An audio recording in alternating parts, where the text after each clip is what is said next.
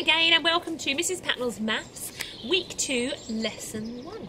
Okay, and as promised this week we are going to look at subtraction, which is taking away. Okay, now we are going to first of all do some counting as we always do.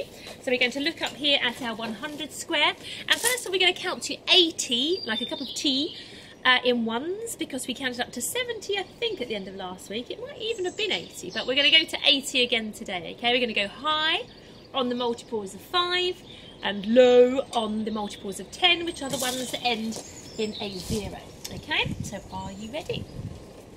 1, 2, 3, 4, 5, 6, 7, 8, 9, 10, 11, 12, 13, 14, 15, 16, 17, 18, 19, 20, 21, 22, 23, 24, 25, 26, 27, 28, 29, 30, 31, 32, 33, 34, 35, 36, 37, 38, 39, 40, 41, 42, 43, 44, 45, 46, 47, 48, 49, 50, 51, 52, 53, 54, 55,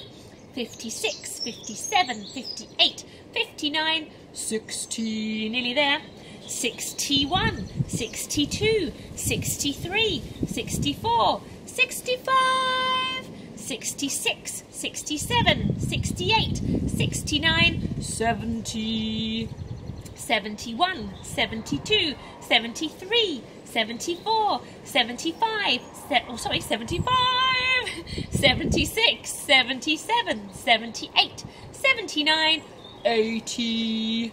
Well done, fantastic counting in ones up to 80. Now we're going to look at counting backwards in ones, because it will help with our subtraction, our taking away this week. So we're going to start at 20, work backwards until we get to 1, and you can even put the 0 on, because as you know that would go here if our 100 square had room. Okay, so 20, 19, 18, 17, 16, 15, 14, 13, 12, 11, gets easier now, 10, 9, 8, 7, 6, 5, 4, 3, 2, 1, and we often say blast off, or indeed 0. Okay, so that is our counting for today. I'm going to show you some of my pink numbers as well, and I want you to have a go at counting back from one of these numbers. Okay, so just like before when you counted on, it's the same sort of principle, same idea. I want you to say the number on the card and then count backwards from that number. Okay, so for instance, if I show you this number, you would say 5, 4, 3, 2. Okay, say about 3 more numbers after the number I'm showing you. Okay, so that's that one. Let's go with this one.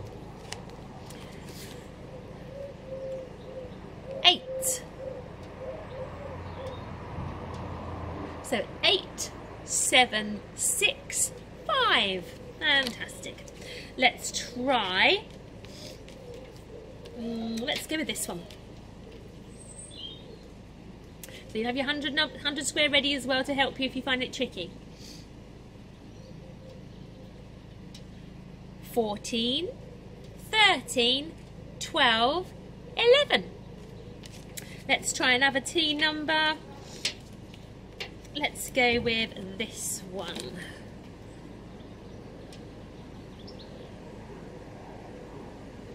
18, 17, 16, 15. Excellent. One more. Bit tricky this one if you're using the 100 square.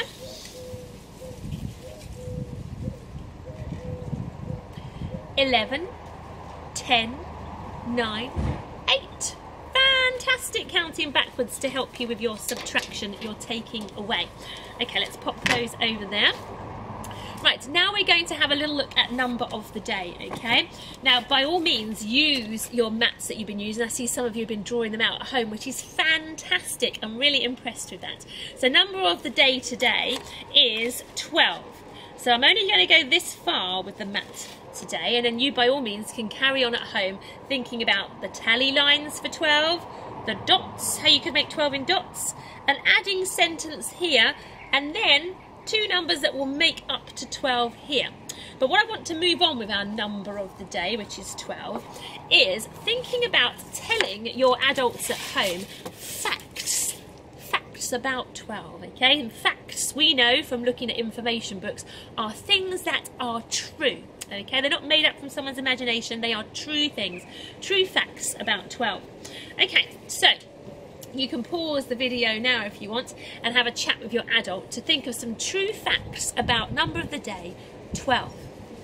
I'm going to go into a few now. If there's some that you've said, well done. If they're similar, fantastic. Maybe they're just different to yours, but yours may just be facts as well that I just hadn't thought of myself. Okay, so number of the day, 12. I'm going to find it on my 100 square to give me a hand. This will help me think of facts already. So here's my number of the day, 12. So I can see that any numbers that follow on from 12 are going to be higher numbers than 12. They're going to be worth more. Okay, so I could say a fact about 12. I could say 15, which is here, further on, 15 is more than 12. Okay, there's one fact about 12. I could say that, because all these numbers that come before 12 will be less than 12, okay? They're worth less, they're smaller numbers. So I could say that 12 is a bigger number than 8, maybe. That's a fact about 12. 12 is a bigger number than 8, right? Now, if I look at 12 as well in my Numicon, thinking back to what we were looking at last week, if I show you 12 made with one lot of 10, that's the one part of 12, and then the 2 that follows in the ones column. So if I show you that, okay, here's 12, every single whole has a partner, okay? So I could say that 12 is an even number, because everyone could be shared out with their partners, one on each side, okay? So they all have a friend, they all have a partner each whole, so I could say 12 is an even number, okay? And there's 3 facts about 12 there. You may have come up with some different ones that you've told your adults. I'd love to hear about them on Tapestry. That would be fantastic, okay? So we're going to do some subtraction today, and all of the numbers I'm going to start with is going to be number of the day. So every single subtraction sentence is going to start with 12, okay? And you're going to see lots of different ways that I can take different numbers away from 12 and come up with a different answer, okay? So I'm going to start with this one. I've got my 12. I'm going to take away 2 first of all. Let's go for a nice easy one. So I've got 12, there's that math symbol we know, take away, one line, 12, take away or subtract 2 equals how many? Okay, now there's 3 ways that you could work out this question. I would say the trickiest way is to use your fingers and count back, okay? So you know you're taking away 2. So you've got 12 in your head that you're starting off with, and you're going to take away 2, so let's say 2 fingers worth of counting, okay? 2 here. 12's in your head, you're going to count back and take away 2. Okay, I'd say this is the trickiest way, but some of you can do it this way, so by all means test yourselves and go with this way if you can. So 12's in my head, I'm going to count backwards 2 numbers because I'm taking away 2. So 12, okay, and when I put down a finger it's like a jump on the 100 square, so I'm going to say 1 less than 12, 11, 1 less than 11, 10. Okay, so 12, take away 2, I've counted back 2 in my head really, just my fingers to help. The answer would be 10. Okay, there's another way that you could do it, which is the way we do it quite a lot in class, and you could use your 100 square or a number line to help you work out 12 take away 2. So because I start with 12 on my subtraction sentence, my takeaway sentence, my finger would go straight to 12 on the 100 square. I know I've got to take away 2 jumps. So when I'm on my 12, I'm going to count back 2 jumps, and my answer will be the number I land on. Remember, only count the jumps, don't count the number that you're already touching, just the jump, Okay, so I'm taking away 2 jumps. So 1 jump. This one's a bit trickier. I've got to count this as a jump as I jump up to this line. And my answer is 10. 12 take away 2 is 10. That agrees with how I did it on my fingers. Another way you could do it, and I would say this is probably the easiest way, so by all means try this way first and maybe push yourself to go on to tricky ones. I'm going to count out 12. Let's turn this over so we're not getting confused. 1, 2, that teddy bear was in a handstand. 3, 4, 5, 6, 7, 8, 9, 10, 11, 12. Okay, I've got my 12 teddy bears. He's been a bit rude. Let's turn him around. So I've got my 12 teddy bears. Okay, you can do this with, and I've seen you do it at home with crayons and sweets and all sorts of excellent ways of doing this. Okay, so I've got 12 teddy bears and I want to take away 2. So I'm just going to take 1, 2 away.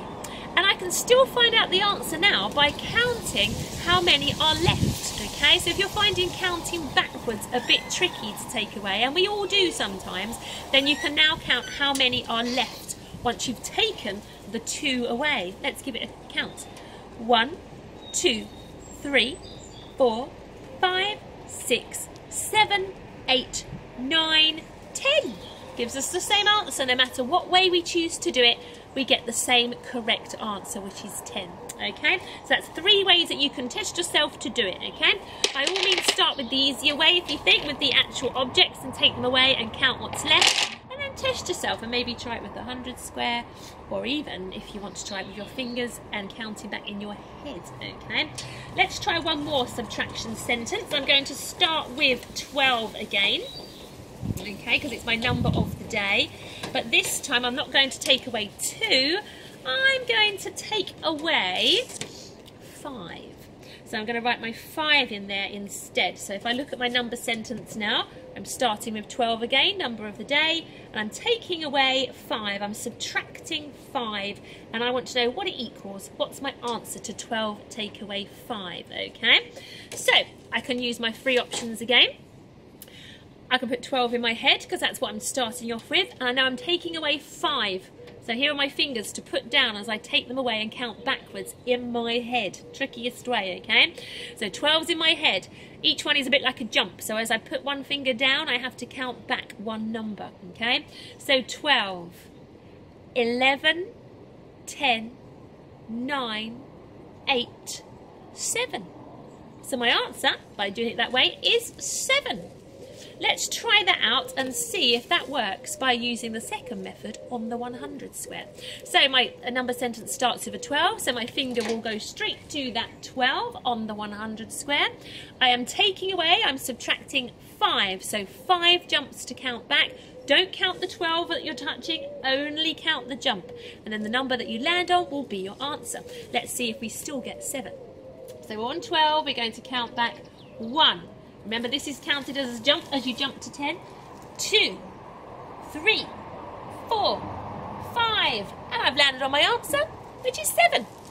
So that works for that as well. Let's just try it with 12 teddies again.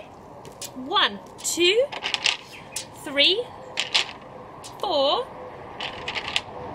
5, whoops, flying away, 6, 7, 8, 9, 10, 11, and 12 teddies. But this time I am taking away 5. Take away 5. So let's put them over here. 1, 2, 3, 4, 5. So I've physically taken them away. I've moved them away from the others. And my answer, if I'm having trouble counting backwards, I can just count what's left when I've taken that 5 away. Let's have a count. 1, 2, 3, 4, 5, 6, 7. The same answer, the correct answer equals 7. Okay, and you can give your number sentences a little tick. Maybe if you do it one of the ways, you can check your answer again by trying it in one of the other 3 ways, just to see if you get the same answer twice, and you know you're definitely right then, okay? It's always good to check your answers, okay? If you find yourself with an answer when you're taking away that's bigger than the number you start with, so if you've worked it out maybe in your head, 12 take away 5, and you've come up with the number 15, okay, it's not a great 5 there, you know that can't be the right answer. Because it's a takeaway question, whatever number you start with, as you are taking amounts away, and this time we took away 5, the number is always going to be a smaller number, a number that's worth less because you've taken some away. So what's left is always going to be a smaller number, okay? Unless, of course, you might be taking away 0, taking away nothing at all, in which case the answer would stay the same. But if you're taking away a number from this number here, this number will always be a smaller number in the answer. So always remember to check your answers, and if you've got a bigger number at the end for your answer, bigger than the number you started with, you know something's gone a bit wrong there, okay? Because you cannot take away numbers, certainly in reception anyway, and still be left with a bigger number, okay? So I'm going to set you some questions now, okay? You can do these ones at home on your boards or in your pink books or wherever you want to do them. I would love to see them on Tapestry, so do please add them to Tapestry so I can see your marvellous taking away. And let me know what method you chose to use, okay? Or if you started with one and moved on to tricky ones. So I'm going to do all these with the number of the day. So 12 take away 6 equals 12 again, and then you'll really be familiar with where it is on the number line. Take away, let's go with just a good old 1. Let's do, so it's 1 less than 12, be quite easy to do that one. 12 take away 8. And let's go with 12 take away, let's do 12 take away 9, okay? So have a go at doing these 4 questions at home in your books or on your whiteboards, and do post them to Tapestry, okay? And we'll see how you go with those. But yes, let me know which method you preferred when you were doing your subtraction, your taking away. All right then guys, I hope to see you again tomorrow when we'll look at subtraction again in some more detail. Thanks very much for joining me. Bye bye.